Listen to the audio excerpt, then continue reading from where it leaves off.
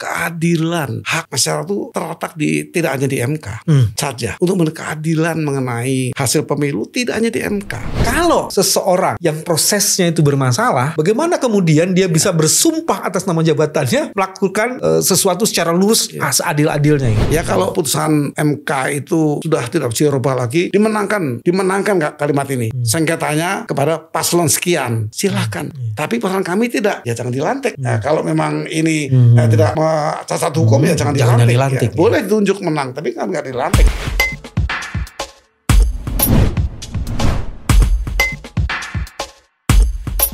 Bismillahirrahmanirrahim. Assalamualaikum warahmatullahi wabarakatuh. Teman-teman yang ada di channel ini, channel yang ingin terus-menerus menghidupkan kewarasan. Hari ini kita ingin mewaraskan pikiran kita dalam perspektif hukum. Dan punggawa kewarasannya adalah Profesor Gayus Lumbuun. Apa kabar Bang Gayus? Baik Mas Bambang, kabar baik. Kabar waras juga. Yang saya bingung Bang Gayus itu semuanya udah putih, kumisnya aja sama ini masih. Ada rekayasa sedikit. Obat ada rekayasa. Untuk kumis dan jenggot sebenarnya ada ini, tapi saya sudah buang. Ya, oke. Teman-teman, kenapa harus dihadirkan seorang Gayus Lumbuun? Beliau adalah profesor di bidang administrasi negara. Beliau juga pernah menjadi hakim agung, pernah menjadi advokat, pernah aktif juga di dunia politik. Jadi pengalamannya lengkap.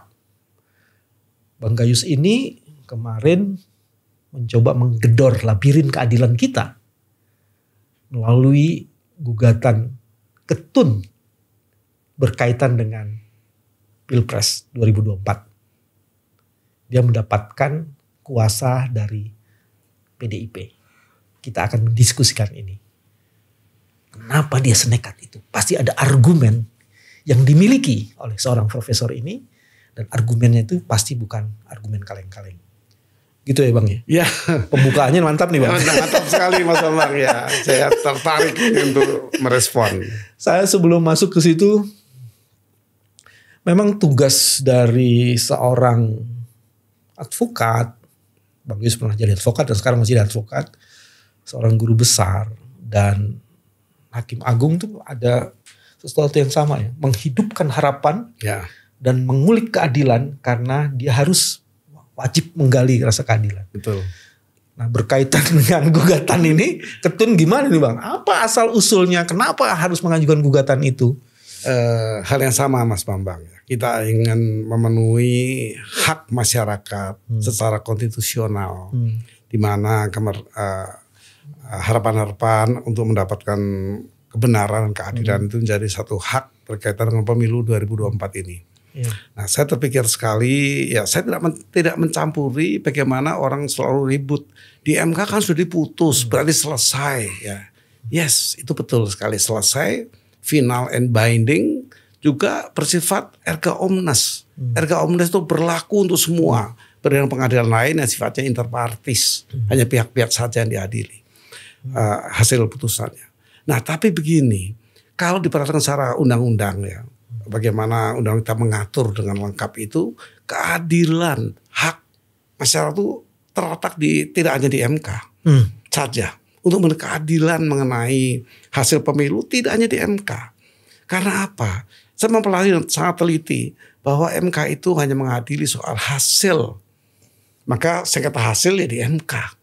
Tapi apakah MK ini mewakili hasil itu mewakili semua perjalanan pemilu yang harus adil?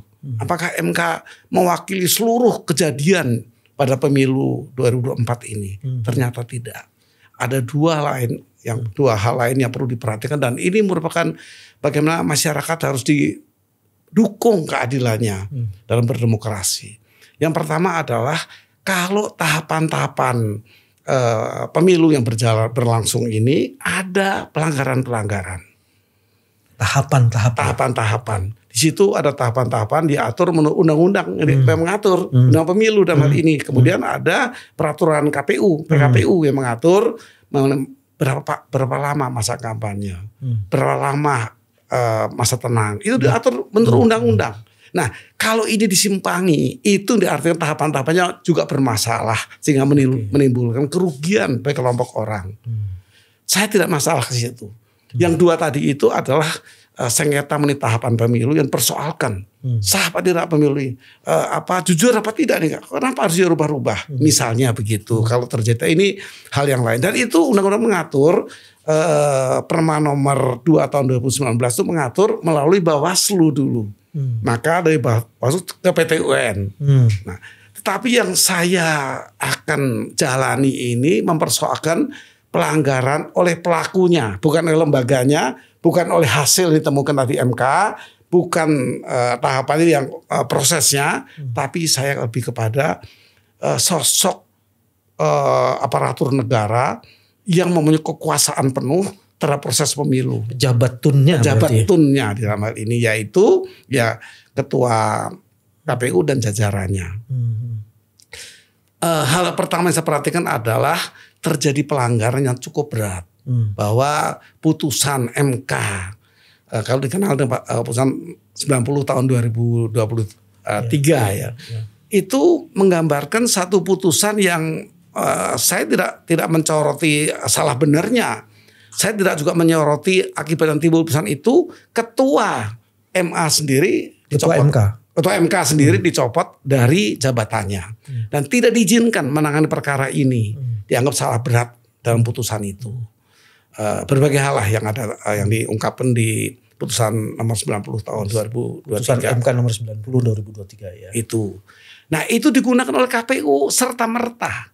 Padahal undang-undang mengatur dengan jelas, sebut saja Undang-Undang nomor 12 tahun 2011 pasal 10 ayat 2. Memerintahkan apabila ada perubahan undang-undang di MK itu, dan banyak ya, MK melakukan perubahan ya, atau menyatakan tidak mengerti publik, maka itu harus dikirim ke DPR. Apa yang dilakukan DPR itu tentu salah satu poinnya ada mendengar pendapat publik, mendengar pendapat masyarakat. Itu hal utamanya, sehingga publik tahu oh ada perubahan nih.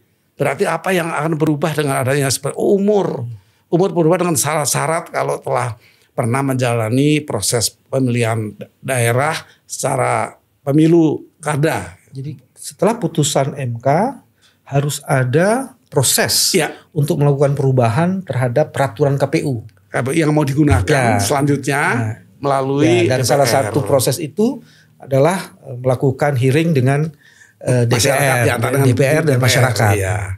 Itu proses yang sangat berarti dalam keadilan dan dalam kebenaran KPU ini dijalankan dengan baik. Itu tidak dilakukan. Yang lebih parah lagi, KPU membuat surat edaran ke semua partai politik, kemudian juga ke masyarakat atau ke petugasnya di KPU KPUD tentang berlakunya putusan MK itu serta merta tadi. Ketiga, pelanggaran cukup berat adalah memberlakukan serta merta juga, artinya melanggar asas berlakunya retroaktif terhadap satu peraturan. Dan ini asas dari apa yang dijalani itu bertentangan dengan pejuang melawan asas itu. Kalau kita kenal Marcus Cicero itu abad ke-6 itu dari Masehi, itu sama perjuangan ini, jangan ada undang-undang menghukum orang tanpa undang-undang atau menghukum orang dengan undang-undang tiba-tiba dibuat, dibentuk. Pelanggaran terhadap azas legalitas itu ya. Azas legalitas di pasal 1 KUHP kita melarang. Nah, ini dilanggar seperti itu. Setelah berjalannya proses pemilu itu keuangan misalnya, berapa besar uang KPU, proses pemilu ini itu dibahas semua. Kemudian tiba-tiba ada putusan MK dan serta merta digunakan. Padahal bermasalah itu. Putusan itu menjadi publik juga bertanya apa boleh. Kalau ada argumen itu Bang Gayus, DPR sedang reses. Ya. Dan KPU sudah membuat draft. Ya. Yang diajukan ke kementerian. Ya. Terus kementerian ditolak. Ya. Kementerian memerintahkan untuk konsultasi dulu dengan DPR. Oh, sebaliknya konsultasi dengan DPR. Betul. Sementara itu Bawaslu mengatakan, ini saya ambil dari proses di MK. Bawaslu mengatakan bahwa dia ingin mengetahui berita acara seluruh proses itu, tapi dia tidak punya akses gitu. Bawaslu membawa hal ini kepada majelis kehormatannya pemilu. Di sana juga menjatuhkan hukuman. Menjatuhkan kepada ketua KPU dan 6 anggotanya. Hukuman berat yang yang membawa bukan Bawaslu. Bawaslu juga dijadikan saksi ya. Ada pihak yang membawa itu. Ya, tapi memang Bawaslu ikut serta dalam betul. Nah, artinya apa? Artinya betapa pelanggaran yang saya dapatkan ini perlu proses hukum. Dan undang-undang mengatur ya di PTUN. Karena memang MK itu kalau mengadili proses hasil dan variasinya. Dan administratif yang diatur yaitu putusannya, pemeriksaannya ada di PTUN. Oleh karena itu kami mengajukan dengan sejumlah pelanggaran, bukan cuma saya sebut tadi, masih banyak kami memiliki, dan kami juga akan menghadirkan dari kampus itu ahli-ahli hukum administrasi negara akan kami hadirkan untuk memberikan pandangan keahliannya. Itu. Ini kalau yang tadi dia ajukan sebenarnya argumennya bukan pelanggaran on rehmati gedat ya. Tapi ini penyalahgunaan yang melampaui kewenangan ya kalau nggak salah. Itu kalau pelanggaran yang disebut oleh penguasa punya kekuasaan seperti kasir mengambil uang di kasnya itu kan beda sama pencuri yang membongkar kas berupaya yang berat. Ini kan gampang aja KPU melanggar seperti itu. Itu dikenal dengan istilah on rehmateh overheadsdat. Overheadsdat. Ini overheadsdatnya yaitu karena di dalam lingkup dia, dalam kekuasaan dia KPU. Nah, ini ada keadilan yang khusus spesifik secara administratif. Secara pidana bisa, tapi yang saya akan ajukan secara administrasi sehingga terungkap apakah benar yang saya duga seperti itu dengan bukti-bukti yang ada, tidak mengikut sertakan tadi ke DPR nggak dipakai, kemudian berlaku serta-merta tanpa memperhatikan asas hukum yang sifatnya harus tidak boleh retroaktif. Ada satu pengalaman KPU dan itu dikemukakan oleh salah seorang ahli yang diajukan oleh 03. Dia adalah mantan anggota KPU atau komisioner KPU. Dalam persidangan yang berkaitan dengan pemilu di mana kemudian tidak boleh menggunakan KTP untuk mengajukan sebagai pemilih, itu KPU merubah peraturannya itu. Jadi keputusan KPU itu dirubah oleh dia 1 hari sebelum pemilu itu. Jadi ada perbuatan dari pejabat TUN yang mencoba menindaklanjuti. Nah itu terjadi, tapi yang KPU sekarang nggak melakukan itu gitu. Tapi apapun ya Mas Bambang, kalau ada pelanggaran seperti itu maka wilayahnya ada PTUN. Dia akan meneliti sekali administratif apa yang dilanggar, bentuknya. Kemudian kekuasaan apa yang digunakan oleh penguasa yang bernama KPU sebagai aparatur negara pada perkara ini. Jadi ini kira-kira yang akan kami perjuangkan. Ya tentu sikap kenegarawanan dari berbagai pihak diperlukan. Ya kalau orang mengkritik saya biasa Mas Bambang, ya saya terima dengan baik. Tetapi kan dia akan bertanya kepada dirinya, apa dia menguasai apa yang dia persalahkan, apa dia menguasai hal-hal yang dia tidak ketahui sebenarnya, jalur-jalur hukum apa. Ya MK memang menyatakan telah menang, it's done. Betul, it's done. Dalam hal apa? Dan bahasa sengketa hasil. Apakah kalau ada pelanggaran terhadap proses itu tidak ada jalur hukumnya untuk tentu seperti itu. Jadi tolonglah masing-masing kita menggunakan. Ada juga ada 3 yang menarik nih Bang dalam gugatan. Bagian pertama di petitum itu meminta MPR untuk tidak melakukan pelantikan. Ini kan sesuatu yang tidak lazim tapi jadi breakthrough kan. Sesuatu yang tidak lazim bukan berarti jelek. Tapi justru ini breakthrough itu apa dibalik argumen ini sebenarnya? Kita harus bisa merangkum semua aturan di masyarakat ini diperlakukan negara. Artinya semua hal seperti kenapa saya menarik MPR. Jelas di undang KPU itu yang melantik MPR. Poinnya di situ. Yang melantik akhir dari persengketaan ini ada MPR, termasuk persengketaan hasil juga MPR yang akan mengadili. Oleh karena itu pelanggaran sebelumnya pun saya menganggap MPR lah rumah rakyat di mana rakyat bermusyawarah. Apalagi sebenarnya ini menjadi menarik nih. Dasarnya Bang Gayus pasal 9 Undang-Undang Dasar. Sumpah itu mengatakan kayak gini Bang, menyatakan ini. Itu komitmen untuk menjalankan pemerintahan negara dengan lurus dan adil serta sesuai dengan Undang-Undang Dasar. Jadi artinya kalau seseorang yang prosesnya itu bermasalah, bagaimana kemudian dia bisa bersumpah atas nama jabatannya melakukan sesuatu secara lurus seadil-adilnya ya. Mungkin di situ kali argumennya Bang. Atau karena pelantikan itu tentu dilengkapi dengan satu proses sumpah. Apa arti sumpah yang dilakukan sebagai orang yang mengemban jabatan penting memimpin negara ini, baik presiden maupun wakil presiden. Nah, persoalan yang saya angkat ini adalah wakil presiden. Oh, oke. Ya, karena wakil presiden bermasalah, sehingga sumpahnya nanti kan seperti sumpah yang disampaikan oleh individu.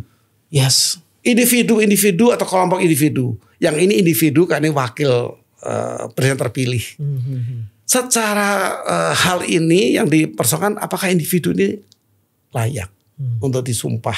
Apakah penyumpah itu tidak meneliti apa yang terjadi individu ini, melanggar ketentuan berbagai hal. Saya tidak mengurusi mengenai satu keadaan yang katanya menyangkut keluarga atau KKN atau lebih perkembangannya kepada berkaitan konflik kepentingan sehingga ketua yang memutus putusan 90 tahun 2003 itu masih semenda. Semenda dalam kaitan hukum adalah keponakan. Seperti itu. Semua itu sudah kami sangat penuhi pemikiran kami sehingga kami bertekad untuk mengajukan ini ke PTUN. Itu yang pertama itu ya. Dan ini yang disasar atau menjadi target adalah pendaftaran yang tidak sah itu khusus kepada calon wakil presiden itu. Ya, wakil presiden. Terus yang kedua juga yang menarik di dalam gugatan ini adalah yang menjadi kuasa atau pihak sebagai prinsipal yang beri kuasa pada Bang Gayus itu ternyata yang pertama tuh PDIP justru ya.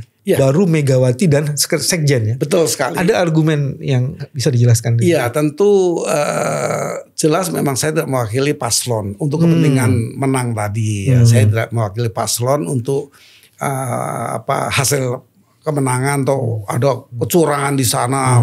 Terakhir itu ada proses hukum yang alat yang digunakan alat digunakan untuk bisa macam-macam itu urusan dari MK untuk memproses meneliti. Tapi saya lebih kepada hal-hal rakyat yang ada di kekuatannya di partai politik kalau dari umum. Arti politik. Negara ini kan dari dua Mas Bambang kalau kita ingat ya. Ada supra struktur politik dan infrastruktur politik. Suprastruktur kecil sekali ya tadi itu satuan-satuan kekuasaan tadi. Tapi di infrastruktur kami partai politik disebut sebagai penekan. Kalau dalam bahasa yang lain kami ini penekan. Kampus, tempat-tempat ibadah, kumpulan-kumpulan ibadah itu infrastruktur kami lebih besar jumlahnya. Dan infrastruktur yang saya kaitkan adalah partai politik. Kelengkapan sebuah negara yang bernama infrastruktur politik. Ini semua ahli tata negara maupun administrasi negara tahu sekali. Kekuatan negara itu terdiri dua kelompok besar. Nah, oleh karena itu saya mencoba untuk menawarkan pemikiran saya itu karena saya kader PDI Perjuangan, saya di DPR 2 periode, saya diangkat oleh PDI Perjuangan dan Ketua Umum memandang dan tegas mengatakan sejauh ini ada dasar hukumnya silahkan. Jadi yang memiliki kuasa saya itu Ibu Mega mewakili kedudukannya sebagai Ketua Umum dan Pak Sekjen Hasto sebagai Sekjen. Bahkan akta-akta diminta oleh PTUN dari awalnya lembaga ini berdiri. Artinya partai politik ini berdiri sah sebagai partai politik, kemudian dipimpin oleh saat ini yaitu Ibu Mega. Jadi kesahihan lembaga yang memberi kuasa ini diperiksa betul-betul. Di Tun memang begitu. Ya, di Tun dan orang yang diberi kuasa sebagai ketua partai dan sekjen juga diperiksa proses ini. Proses data-data lengkapnya. Apakah dia memang punya otoritas untuk mengajukan itu dan kami juga punya otoritas juga untuk melakukan proses hukumnya di pengadilan. Nah, ada yang menarik nih Bang Gayus, yang ketiga ini. Biasanya kalau di TUN itu kan ada proses yang disebut istilahnya itu sebelum persidangan dimulai diperiksa seluruh alasan-alasan dan alat-alat buktinya. Kok saya jadi lupa apa prosesnya namanya? Kalau di TUN itu dimulai dan dismissal. Dismissal proses. Satu itu. Dismissal proses, saya ingin dengar dalam dismissal proses itu apa penjelasan hakim. Ya. Terus yang kedua yang juga menarik, di sidang pertama itu ternyata sidangnya tertutup ya. Apa yang menarik dalam sidang itu? Di dismissal itu sebuah proses awal dari proses ini akan berjalan dalam artian mungkin seperti filter Ya, untuk menyaring apakah ini layak untuk disidangkan. Kalau tidak kan menumpuknya perkara di sana, nanti mahasiswa dipecat, anggota-anggota kepolisian dipecat oleh atasannya, itu ketun semua. Itu disaring. Apakah telah melalui sidang-sidang internalnya dan sebagainya, kira-kira begitu. Nah kami juga begitu. Dipersoalkan mengenai berbagai hal dan hadir juga dari KPU. Hadir KPU. Ya, dalam dismissal proses itu ya ada hadir. Hadir untuk mendengarkan ini loh yang akan disampaikan. Nah kami memang dianggap layak untuk disidangkan lebih lanjut. Kelayakan ini mengingat ya tentunya posita kami. Posita nggak majukan tentu sudah terbuka di situ. Apa sih yang kita, sehingga petitumnya pun juga kami sebutkan. Nah, ketika itu petitum kami agak berbeda dengan perbaikan ketika sidang pertama, karena waktu itu memang kedua pasangan yang salah satu bermasalah itu belum ditetapkan, sehingga kami mohon untuk tidak ditetapkan. Di TUN itu ada putusan salah juga, ada putusan yang sifatnya seperti itu ya. Tapi kan putusan salah tidak di forum sidang dismissal proses nanti pokok perkara ya. Pada selanjutnya dimungkinkan untuk ada putusan salah. Yang pertama apa dulu petitumnya itu? Dari ini ya, dari pasangan calonnya ininya. Iya, dari salah satu pasangan calon kita temukan berbagai persoalan yang tidak layak untuk dimasukkan dalam penetapan oleh KPU. KPU telah salah. Itu pendapat kami. Jika kesalahan administratif ini menjadikan carut marutnya lebih jauh nanti. Kami tidak bertentangan dengan MK, kami sangat menghormati. Tapi ini sisi lain, ya kalau putusan MK itu sudah tidak bisa dirubah lagi, dimenangkan nggak kalimat ini? Sengketanya kepada paslon sekian, silakan. Tapi peran kami tidak, ya jangan dilantik. Nah, kalau memang ini tidak cacat hukum ya jangan dilantik. Ya, boleh ditunjuk menang, tapi kan nggak dilantik. Kalau memang ternyata ditemukan sejumlah persoalan terhadap salah satu orang dari dua orang yang berpasangan ini. Ini yang saya maksud dengan breakthrough, legal breakthrough. Jadi ada terobosan hukum. Satu, hanya mempersoalkan pihak yang diduga keras melakukan pelanggaran. Ya. Jadi implikasinya tidak pada seluruh pasangan calon, tapi pada calon yang tidak memenuhi syarat. Betul sekali. Dan memang kalau dibaca peraturan KPU nomor 32 itu Bang, yang merubah peraturan sebelumnya soal batas umur itu, dia sama sekali di dalam hal mengingat dan menimbangnya itu tidak merujuk putusan nomor 90 MK loh. Nanti Bang Gayus lihat. Itu saya memperhatikan itu Mas. Jadi itu pun salah satu nanti dari sejumlah pelanggaran-pelanggaran oleh aparatur negara yang bernama KPU yang menyelenggarakan pemilu 2024. Dia melaksanakan putusan 90, tapi putusan MK 90, tapi itu tidak dipakai sebagai dasar menimbang dan mengingat. Kalau nggak salah seperti itu ya. Betul. Saya lihat jadi banyak pelanggaran terhadap undang-undang. Bahkan tidak acara itu tidak melakukan undang-undang yang seharusnya. Jadi omission. Omission ini rohnya dari TUN sebenarnya. Tidak melakukan untuk keadilan. Yes, betul. Jadi KPU melakukan proses pembiaran. Pembiaran itu mempunyai dampak yang luas bagi dampaknya itu adalah omission, sebutannya itu membiarkan. Kalau di pidana juga ada pembiaran itu. Membiarkan orang mati kedokteran, undang-undang kesehatan juga ada pembiaran. Dan ini sebenarnya konsepnya kan diambil dari konsep HAM nih awal. Betul, tepat sekali. Transformasi. Terus kenapa di sidang pertama itu tertutup? Ya, itu memang begitu di PTUN. Sidang pertama itu disebut sebagai sidang untuk melakukan perbaikan-perbaikan, melakukan koreksi yang sifatnya tertutup. Itu bukan khusus perkara ini. Itu memang berlaku di PTUN. Ya, bahkan bisa 2 kali sidang. Kami akan sidang lagi tanggal 16. Masih tertutup, tetapi melalui e-court. Yang ini kami tidak hadir. Yang kedua ini karena sudah dijelaskan sangat jelas masing-masing pihak termasuk KPU yang diwakili oleh kuasanya di sana. Sidang ini tanggal 16 ini e-court. Ya. Dan saya mendengar di sidang ke depan ini KPU diminta untuk membawa SK nomor 360 penetapan mengenai pasangan calon itu, dan nomor 540. Ya, itu memang dibahas kemudian diminta KPU wakil kuasanya juga untuk menyiapkan dokumen di sana. Kami akan menyiapkan surat-surat KPU yang kepada partai-partai politik. Kami juga punya. Jadi ini kita akan adu bukti surat dulu ini, kelengkapan namanya. Sidang kelengkapan. Iya. Bagaimana pendapat Bang Gayus terhadap sikap, ya biasa kan, kolega-kolega kita suka nyinyir-nyinyir gitu ya. Padahal dia belum baca itu permohonan, sudah over klaim atau over accusing gitu ya, nuduh yang macam-macam.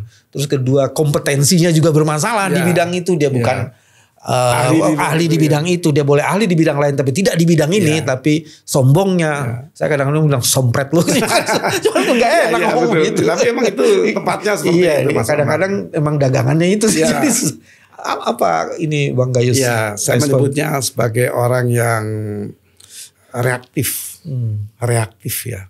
Orang kan sebagai yuris, orang ahli hukum itu tidak reaktif sebenarnya. Dia lebih tenang menghadapi apapun yang dia ketahui dan dia anggap tidak sesuai dengan pendapatnya.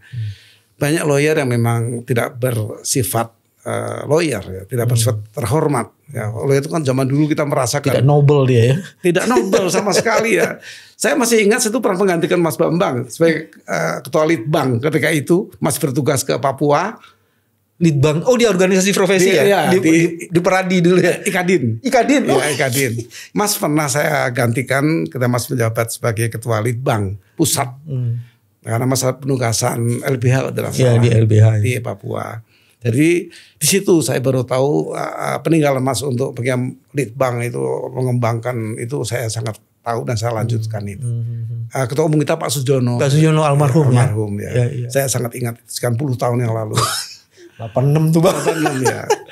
Nah, memang begitu. Ketika itu berbeda. Rasa terhormat oleh itu tidak seperti sekarang. Cengenges, kemudian yang nggak tahu dia persoalkan, motong-motong hakim sedang bicara itu kan sangat tipis sekali antara lawyer dan liar, itu tipis banget. Iya.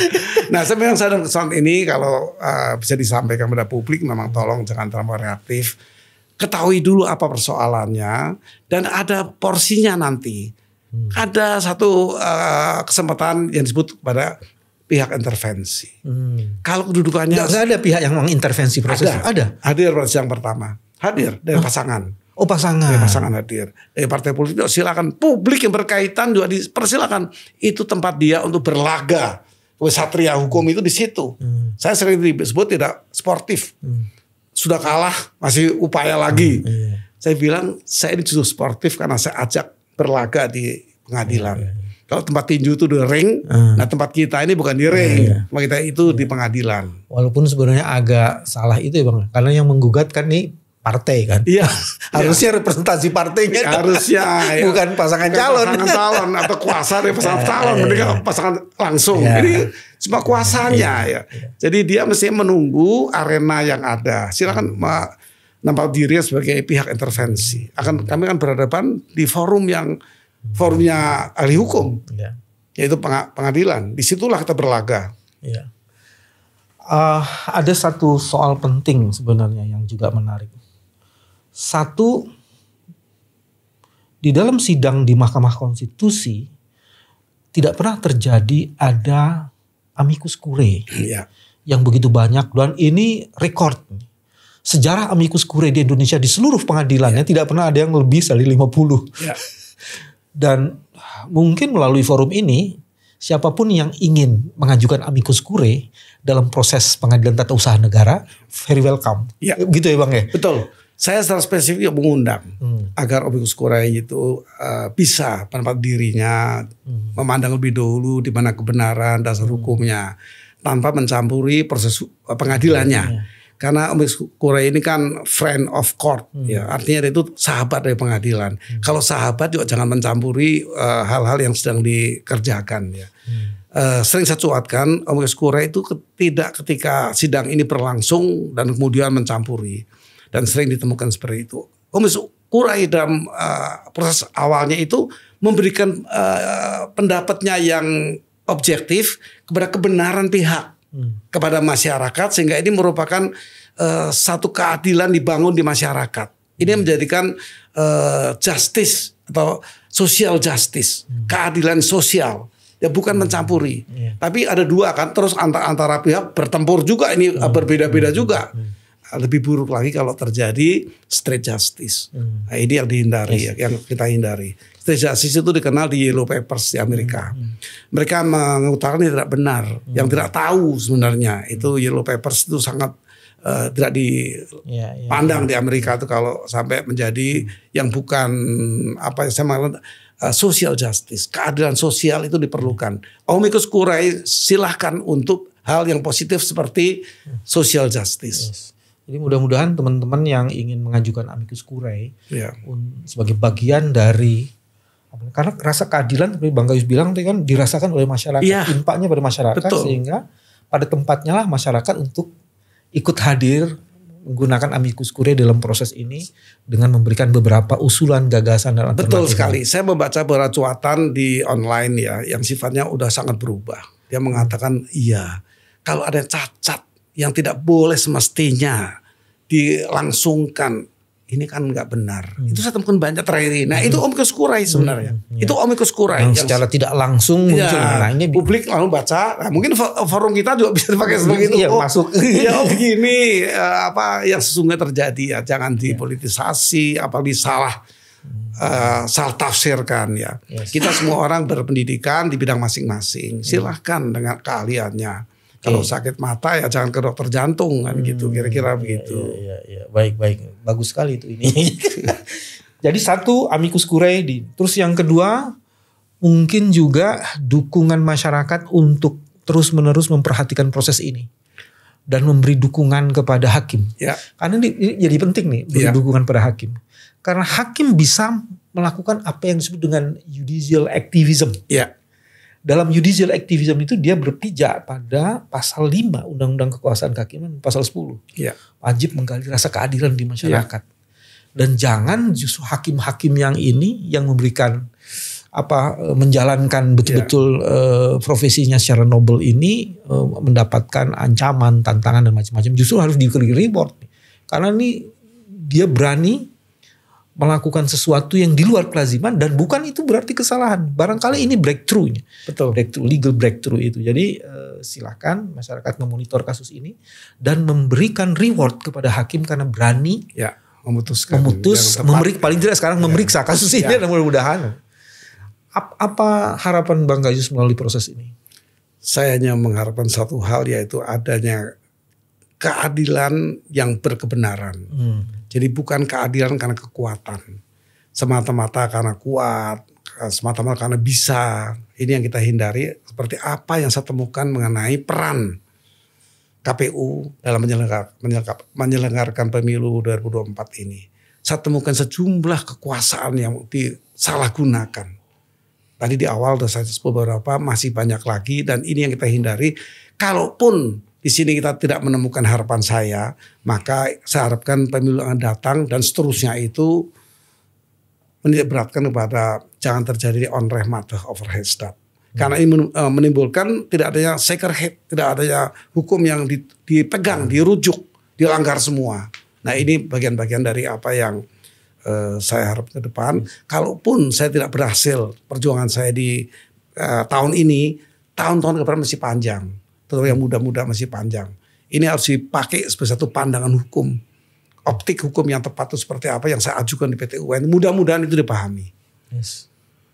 Inilah cara seorang Gayus Lumbuun, Profesor Administrasi Negara, mantan Hakim Agung, mantan lawyer, dan sekarang mengabdikan dirinya pada pendidikan ilmu hukum, menggunakan kewarasannya. Jangan dilihat bahwa ini untuk men-challenge putusan Mahkamah Konstitusi.